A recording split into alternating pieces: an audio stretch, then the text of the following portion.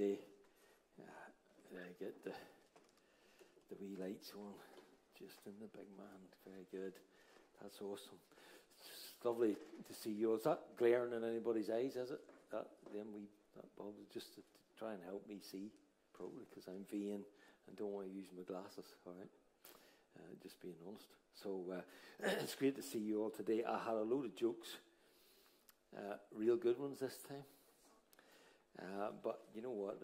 I just sense the presence of God in the house, and we're not going to do that at the minute. We're going to go straight into what God has us here for.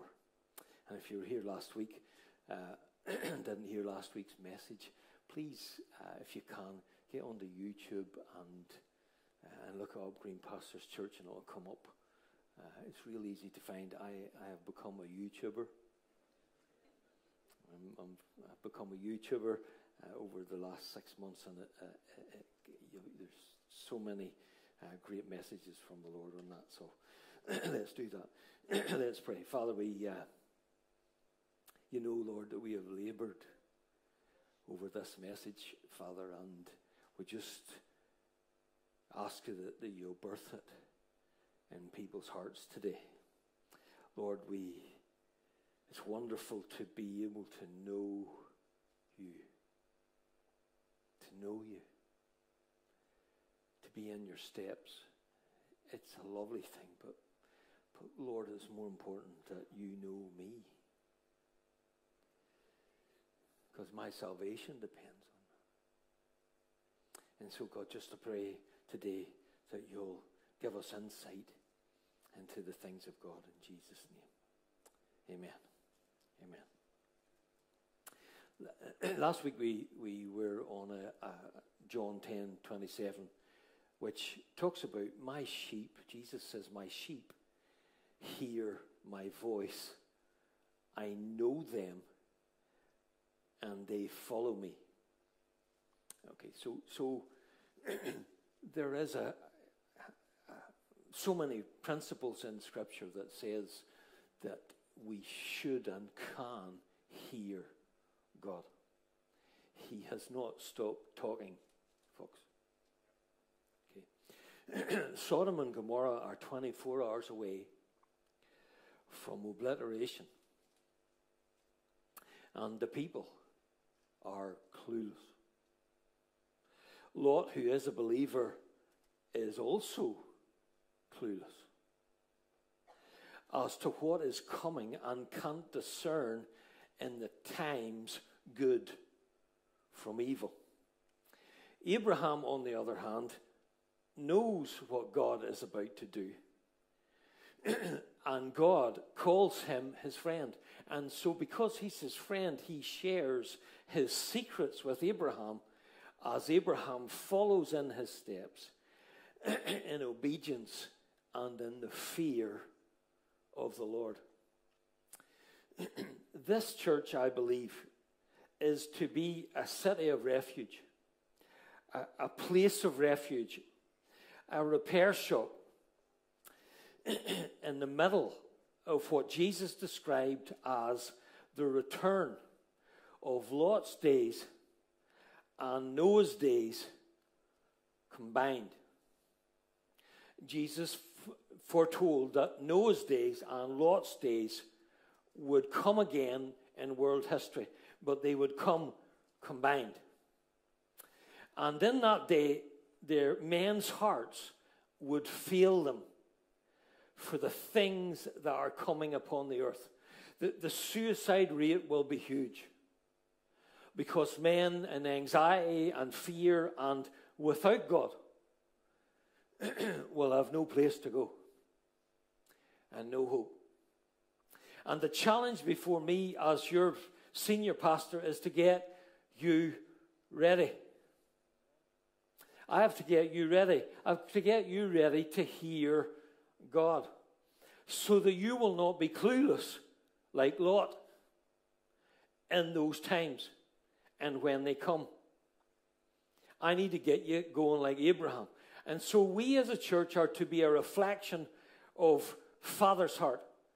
Father's a difficult word for a lot of people, but Papa's heart. Okay? we are to be a reflection of Papa's heart and follow Jesus in his steps with the anointing power of Holy Spirit. Our spirit man, we are told in Hebrews 5:13 and 14, was given spiritual senses. An organ of perception is what it says in the Greek, which is to be sharpened and exercised by reason of use. I have to get you, and I have to get me, exercised by reason of use. I have to get you exercising your spiritual senses that will give you and I access to hearing God, knowing what God is at, and being sensitive enough to follow in his steps. The only place that he promises our protection is in his steps. That's where that protection is found, in his steps, in his will. And so that access to following is, as we journey through these days of darkness covering the whole earth and the great deception that is about to fall on this planet. The thing that I find wonderful is, and I want you, I hope, to find wonderful, is that somehow the God that fired the stars and flung them into the sky would want to be my friend. Like, he wants to be my friend, my companion in life. That's what an invitation.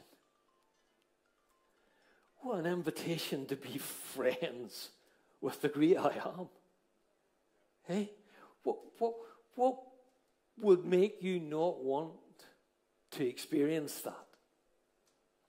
Just to experience friends with God. You see, we were created before the fall to be in communion with God. We were joined to him, spirit to spirit. Holy Spirit to us connected. But when we fell, we were separated from our spiritual life source. Our connection to God. And because we were separated to his spirit, the thing that kept us living meant that we died physically. We died physically. And spiritual organs of perception fell into disuse. Because we hid from God. We hid ourselves from God. We were afraid and we hid ourselves. And so that relationship, that connection, that bond that we had before the fall fell into misuse and disuse.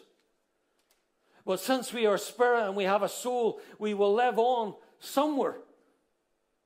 Heaven with God and death and hell with the devil and his angels. And we have this choice. It's our choice. We can choose it. And so our spiritual organs of perception are part of our kit. They were built into us from the beginning. We were made to commune with God. To be effective, they have to be exercised by reason of use. I want you to listen to John chapter 16, verse 13. I'm hoping it should come up on the screen. It says there, however, and it's Jesus that's speaking, however, when the Spirit of truth has come, when you're born again, when the breath of God breathes into you, life into your spirit again, he will guide you into all truth. For he will not speak of his own authority, but whatever he hears, he will speak. And he will tell you, now listen, things to come. Church, as we go into the dark days and into the difficult places, we ought to know where we're going. He said he would tell us of things to come. May not know now, but in the right time, And in the right moment, he will reveal it to us if those spiritual senses have been exercised and are working. Okay? The question is, are they working? So as a born-again believer, how do we begin to understand how to exercise our spirit man? How are we going to do that? To hear and to know Papa God and Papa God's heart, and then follow in Jesus' steps. How do I know what steps Jesus would take if he were you? And I know that when I'm following in Jesus' steps, I know that the power of the Holy Spirit goes with me everywhere. And nothing shall be impossible unto you. Okay, so the importance of getting in these steps, the importance of exercising that organ of perception is so important because it keeps us in the steps. And when we're in the steps comes the power. The ability to live this life in a supernatural way. Oh, I just got excited there. We have set aside 3 weeks of prayer and of fasting. And we've done it. And I've done it because we're doing it because we're designed to exercise these organs of perception. And what we're trying to do is to teach you to exercise them. Okay, so the next 3 weeks, we're going to teach on hearing God. Okay, how to hear God. How to hear God in the Word, how to hear God in the prayer, and how to hear God in spirit. Okay, we're going to focus and try and, from the Word of God, teach you those things, how to do that. I believe that even if everybody here kind of ought to set that aside, unless you already have your organs of perception already working and doing well. You see, I invited Pure Jim here today. Who enjoyed that wee exercise thing at the start? I thought that was pretty good. We might comp that every week because it woke you all up. I think that was good. Now, I had to sit down after it. But that was only because, I'm not used to exercise. I'm not used to physical exercise. It was obvious for some of us that we hadn't exercised for some time. And too much turkey. Too much turkey and too much stuffing. And too many Ferrero Rocher. Hands up who like Ferrero Rocher.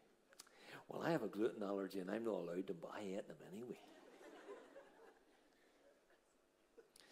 You see, it was obvious that we weren't fit. Our physical well-being depends a lot on what we feed it.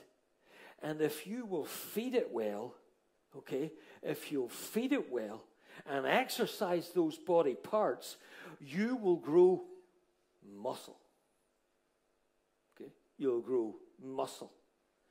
Be stronger and have a healthier heart. Yeah. When what really we done this morning was just a warm-up. I thought that was the full deal.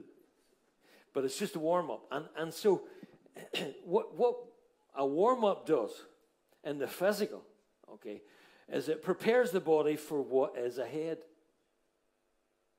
Okay. Number 2, it prepares the muscles to carry the load. And thirdly, it prepares the heart to receive the blood. And what I'm about to say to you is that what's true in the physical is true in the spiritual. If you want to understand how to exercise those spiritual muscles, we can look at the physical and see them and try and understand in the same way what we must do in the spiritual. We have physical organs and we have spiritual organs. They both need exercise to stay healthy. Come on. They both need exercise. So, to hear God, who is a spirit, we must exercise these senses, these spiritual senses, and we must exercise in spiritual disciplines. Okay? It's a discipline to keep fit. Come on. Yeah, and I don't have any. I don't have any discipline. I spent all them years training and for football, for Ballymena, and for going. You know what? I don't want to do that anymore. I'm done running around pitches. Okay, I'm done. But it's not good, because we should be exercising both our bodies and our spirit. Okay, and so we exercise in spiritual disciplines. Prayer and fasting is a spiritual discipline. Okay, it's going to work your muscle, your spiritual muscle. Okay, it's going to sharpen you. It's going to sharpen your sensitivity and your perception of hearing God. It helps you tune in. You know the way you've got the radio when you want to tune in and you don't know what it is, and you just didn't quite get in. You've got to tune in to hear the voice of God. Okay, that's what you've got to do. Prayer and fasting does, and prayer and listening does that. You see, I spent a long time talking to God and telling God what I wanted and what I thought he should do, and way not enough time listening to what he wanted me to do. And it'll disappoint you. It'll disappoint you. It'll disappoint you. And so praying is such an important thing, but so is listening. And praying in the Spirit, okay? Praying in tongues. Just hands up who can pray in the Spirit. Just hands up if you can. Hands up if you can pray in the Spirit. Okay. You know, we're one of these Wednesday nights that we're going to do. We're going to get Mark will teach on the baptism of the Holy Spirit, won't you, son? He doesn't know it yet, but he's going to. Okay, he's going to teach on that there, and then we're going to baptize in the Spirit, all right, so that you can pray in tongues, all right? Then we're going to, reading and meditation of the Word is a spiritual discipline. And when I say meditating that, I have to apologize. I have to, because I said last week, the Lord really slapped me when I get home. Remember I said about Word for Today? It was very disrespectful for Word for Today. Word for Today is a great book, and God speaks through Word for Today. He did with me. I was trying to get across that, you know, on the toilet and just reading it and then forgetting about it isn't a job. Okay? You need to meditate on what's going on and what has said, and it's a good book. So please forgive me for that. So praying in tongues. And then one of the last spiritual disciplines is this worship thing. You see, God is spirit, and he's looking for his people to worship him in spirit and in truth. And so what we in worship does, it opens up our heart. It takes down the walls, it takes down the barriers, and opens up our spirit to receive the word. Do you know, what is it? It says, David said in the Psalms, he says, we enter his gates with thanksgiving in our heart. Yeah, we come into the presence of God, okay, in worship. Yeah, okay. So you're listening well, and so we have to bring forth spiritual muscle and power as we operate in the will of the Father. And when we operate in the will of the Father, all things are possible. I love John 16 and 24. It says, Jesus says, until now, you have asked nothing in my name. Ask, and you will receive, that your joy may be full. I just love the thought that God wants to answer your prayer and my prayer to give me joy. So in other words, that your joy may be full. He says, ask that your joy may be full. Isn't that great? Why would you not want to talk to a God like that? That wants to answer your prayer and give you joy, that your joy may be full. Now, turn quickly to Ephesians chapter 1, verse 15. We're going to read 15 to 19, if that's okay, guys. We're going to do that a wee bit less on this time. Ephesians chapter 1, and beginning to read from verse 15. Therefore, this at the top of my Bible, it talks here of a wee spiritual wisdom, okay? Spiritual wisdom, prayers for spirit. This is Paul saying this.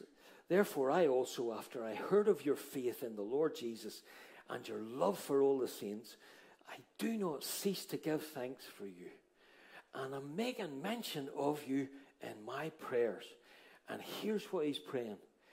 That the God of the Lord Jesus Christ, the Father of glory, now listen, may give to you the spirit of wisdom and revelation in the knowledge of him, the eyes of your understanding being enlightened, that you may know what is the hope of his calling and what are the riches of the glory of his inheritance in the saints, and what is exceeding greatness of his power towards us who believe. Paul has been working on this church in Ephesus now for 3.5 years. He birthed it and he nursed it. He cried over it night and day until he got that church established in the city. The city was filled with all kinds of wickedness and perversion, and Paul had been effective at planting that seed and raising it up. And he says to the pastor of that church, he says, look, feed the flock of God. That God has made you overseer. My responsibility is to feed you. Spiritual food. Okay, so that you can exercise those organs of perception and have a walk with God yourself. Okay, this is not about the pastor doing everything. Come on, somebody help me today. This is not about the pastor. This is about the pastor teaching you to do everything. Okay, this is what this is about. And Paul is setting up the boss in this church in Ephesus. The boss, B-O-S-S, okay, which is boundaries. He's setting up boundaries. He's setting up order. He's setting up structure. And he's setting up systems to sustain. Okay, you need a system to sustain. And so, because if he's going to leave it now, he's going to have to set up that structure of boss in order that church keeps going and being effective. If we lose those boundaries, the order, the structure, and the systems, we'll lose the impact on our generation and in our town, or in our town. Okay. See, and so revelation is really having God explain his word to you. It's finding new truth that you never knew before. You could read the scripture 10 times, and all of a sudden you read it that one time, and suddenly, boof, revelation. I now understand that. I read that 10 times, and all of a sudden, revelation, I now know it. Wow! And it's awesome. It's an awesome thing. That's what revelation, and Paul prays this, that you would have that. And he prays, and now he's left Ephesus, and he's writing back, and he's checking on them to make sure that the wolves haven't devoured them, and that the pastors have fed the flock. And so he prays that the Father of glory may give you the spirit of wisdom and revelation. And we are asking for all that other stuff. We've been asking for cars. We're asking for diamonds and clothes and stuff. And, you know, that car isn't something that you can ask for. But if you have to stay at home and wash it every Sunday, then it's an idol. And he doesn't do with idols. You shall have no other gods. So, have you any idols that keeps you away from church on Sunday? He doesn't like it. He's jealous. He's a jealous God. He's jealous. He wants you for himself. And so here Paul is asking for the spirit of wisdom and revelation and the knowledge of Jesus, the anointed one. Look at what this man values. Look at what he values. What you value has a lot to do with what and how you're going to come to the seat, the Bema seat of Christ. It's going to determine much of your reward in heaven. Okay, it's going to determine whether you get 5 cities or 10 or 1 or none. It's going to determine what position you're going to have. We are training now for then. Okay, this life is a training ground for what's to come. Look at what this man values. My goodness. And then Paul says that the eyes of your understanding be enlightened. Now, hold on a wee minute. I don't know you, but I didn't know. Nobody told me that my understanding had eyes. Nobody said that my understanding. I know I have 2 eyes in my head. But I didn't know that my understanding had eyes. I guess that's one of those spiritual organs. Paul says that you might have, that your eyes of your understanding be enlightened. Okay? In other words, he's asking the question, what happens if your understanding is blind? What happens if your understanding, your perception is off? What happens if your view, your thinking of your situation and on your situation, and even your thinking on yourself and about yourself is off? That there in itself is such a disaster. He's praying that your eyes will, on the inside of you, will be able to see what's going on the inside of you. And then he goes on, and about your worth. He talks about your worth, what you can do, and what is the hope of his calling. You're blind to it if those organs of perception are not exercised. Things are foggy in your world. Not because you don't have eyes in your head, but because you haven't exercised your inner eyes in the spirit realm, where God wants to speak to you and show you things to come. Teach you his secrets. When you don't have inner eyes to know Jesus intimately, then you're going to depend on other people to make you feel valuable. Okay? You're going to have to depend on others. And when they stop telling you you're wonderful, you're in trouble. Come on. Oh, come on. Help me this more. We're in trouble. And so we have to, every time we come, we have to be pumped up every week. Because I'm feeling really depressed. I don't like me, and I'm just done with me, and I'm doing,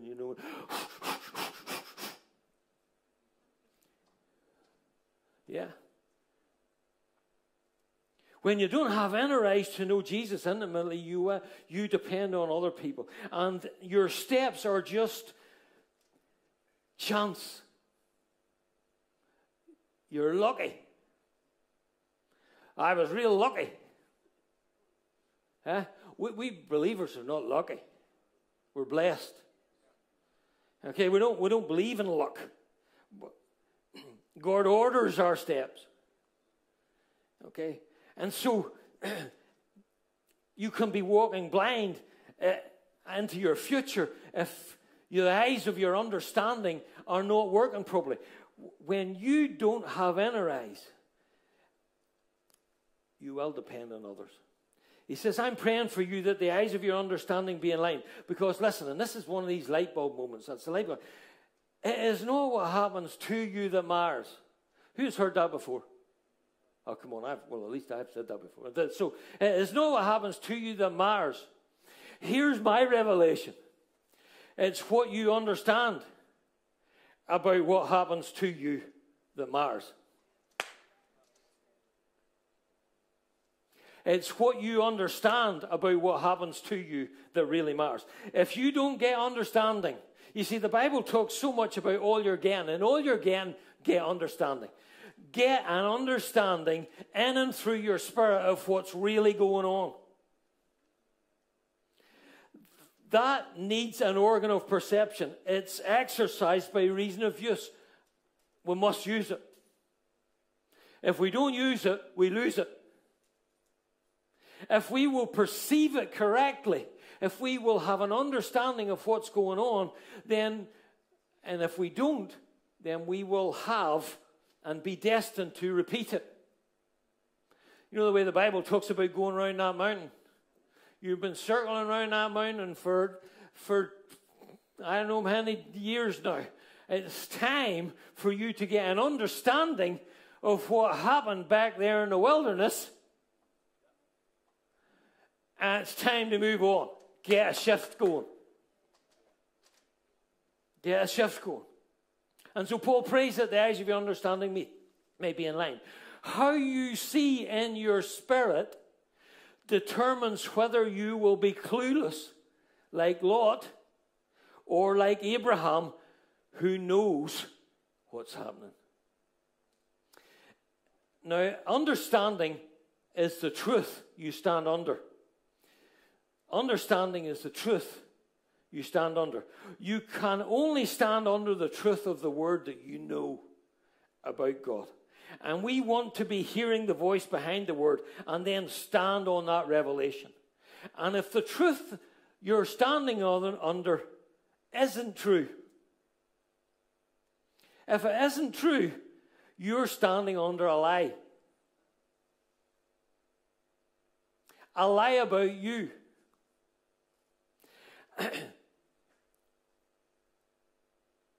A lie about how you see the place you're in. So if you went through something really torturous in 2020 or 2021 or wherever it happened to you, and you didn't understand it correctly, if the eyes of your understanding weren't in operation, you could throw the towel in. You could just give up because, you know what, if that's God, I'm done. So in order to perceive it correctly, you need to hear God's take on the situation. You need to know God's take on the situation that you're in. Because, and in that, trust God that He's good. Well, you know, that's the fight. That's the fight. I know we sing it. We sing it. We sing, you know that song, You're So Good. That's totally out of tune, but you know what I mean. You see, I knew I had to quit when I couldn't sing that. You're so good. Well, I ain't so sure. And so you have to get away to get God's take on what's happening to you. Is that Jesus on the phone? You have to get God's take on it. You have to get God's take on your situation, your circumstance. If the understanding that you're standing under is a lie, and believe you me, the devil is a liar, and he will kill, steal, and destroy. That's what he's after you to do. Okay? And if he has a way and a means of trying to wiggle his way in to getting you to believe him, you know what? You could be standing under a lie. And you could be huffing and puffing and angry with God because you've not perceived it correctly. Come on. Are you with me? Come on, that was worth a clap, I thought. Come on. That's word, folks. You've got to perceive it correctly. You need to hear his take on it to discern good from evil. And he's always working for your good. What's going on in your life may not be good, but he's working for your good. Do you understand? That's so important to understand. He will bring good out of it. If you could see from his perspective, from a generational perspective, not just you and me and my family, a generational perspective, you would understand that what happens to you has an effect on generations to come. God is a generational God. He has planned things way, way down the line. And so there's certain things that happen to you that you may not understand. But if you trust that God has an end for this and it's going to be good, well, then I can at least trust him, even when I don't understand. You have to trust in his goodness. You know, you can lose everything.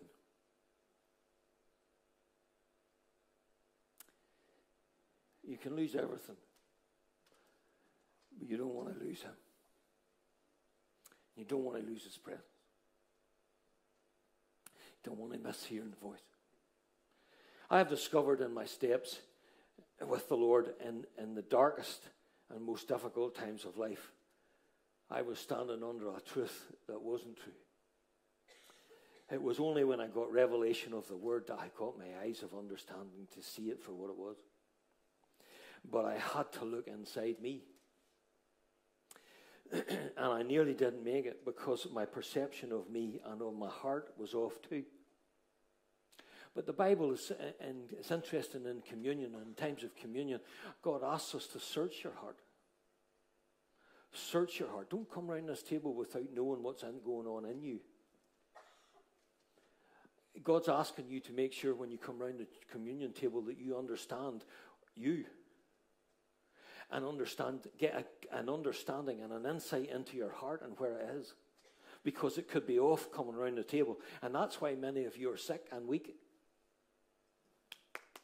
If you had judged yourself. Come on. That's the serious nature of this. I'm challenging you today because, look, church, I came back because I loved you. And I want to be obedient to God. And I'm challenging you about the things that you understand about God and about yourself and about your heart that are affecting the outcomes of your life. And the direction of your life and where you're going and the overflow in your life. Because the eyes of your understanding are blind or foggy. Now you have to take that bad understanding. When you've discerned and understood, you've got to take that bad understanding and take it captive in Christ. And lock it up and put it away. And don't bring it out. You see, listen, and with this I'm finishing. Come on, tune into me. Don't fall asleep. Give me 5 minutes, okay? God, Papa, so loved you that he was willing to send Jesus to the cross to die for you. We get familiar with that. That's how much he was willing to spend on you. Just to save you. And so if you're sitting there today, I don't know how you can sit there today and say that you're not worth anything. Come on. How can you say you're not worth anything? You need the eyes of your understanding enlightened. Okay? You need to exercise your spirit. You need to change the lie you are standing under. All those years, 20 years, and exchange it for the truth you know about God. 20 years of feeling inadequate.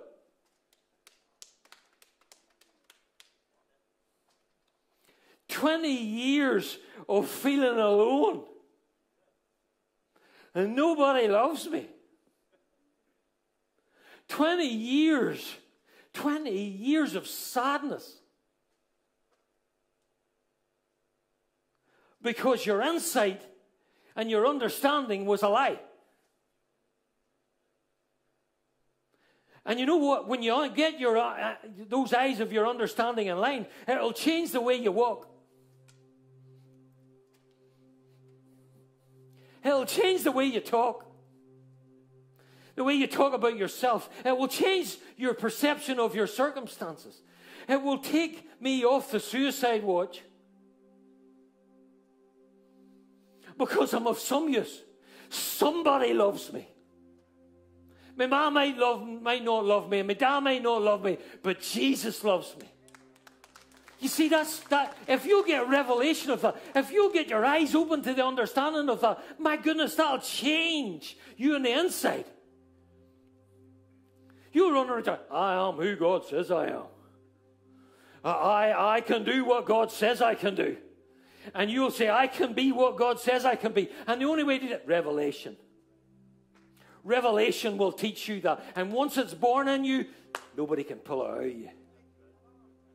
That's why this is so important. Your value was hanging on a cross. And he gave himself for you, and he rose again so that you could follow in his steps into everlasting life. Get your eyes focused on things above. Come on, get them off the things of this earth, because I tell you, they're temporal. They're not going to satisfy, and you can't take them with you. We're going to get raptured. The church is going to get raptured. We're still not sure when. Okay, but the church is going to be get raptured, and you know what? The car isn't coming. Huh? The sofa isn't coming. Huh? The sofa's not coming. You're going, and we're leaving it, and don't you go looking behind you. And if you're attached to it, that's the problem. If you get attached to the sofa, you'll be looking back for the sofa, and it'll cost you. Because it's become your idol. You see, God so loved. Is there anybody in here that would give me a witness to what God has invested in you and in me? The vastness of it. The guy that flung the stars into heaven. Just to make it like a playroom for his children. Just to make it lovely for them. Flung them up into the sky just to play around. Make it nice for you. Oh, Lord. I tell you, if you know on the inside, doesn't matter what pit you fall into or are put into, as long as your insides are lit up with the truth of God's word and the leading of his Spirit, nothing, say nothing, nothing they do to you on the outside can overcome the light that is on the inside. And no weapon formed against you shall prosper. Amen. Come on, let's pray. Let's pray. The guys want to come up. Yes, well done. You know, I've been praying today that somebody would take a step. Somebody would take up the challenge of the journey. The journey of knowing God and hearing God and following in Jesus in his steps. It's such a wonderful thing to hear the voice of God. Like, it's such a wonderful thing. And even feel his touch.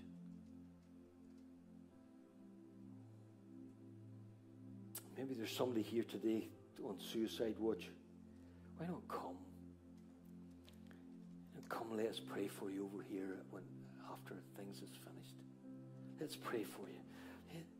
Open up your heart, and if you'll open up your heart to God, I know that he'll reach out to you. He will. He'll reach out to you, and you can experience his love and his presence.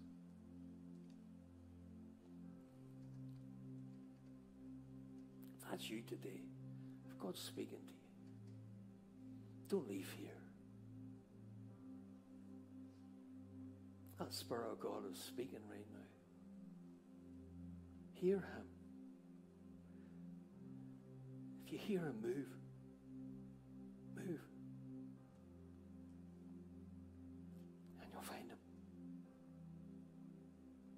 Father, we thank you for this time together. Thank you for these lovely people. Lord, thank you for them, because I know you died for them.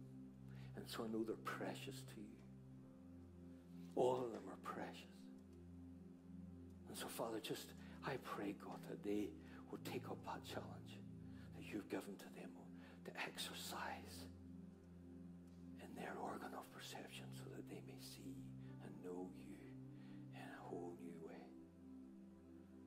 Lord, help us these next 3 weeks. Do wonderful things, Lord, in Jesus' name. And everybody said, amen. Thank you for listening to me.